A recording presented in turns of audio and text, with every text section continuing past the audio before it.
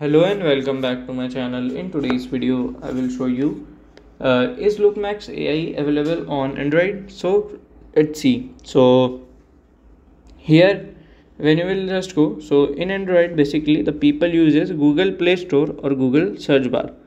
So I will just go to the Google Play Store and search for UMAX AI. So here I will search UMAX. So here you can see the UMAX. So UMAX app is being available and you can also download and install and use it. So if you want to rate this app, you can also rate it from here.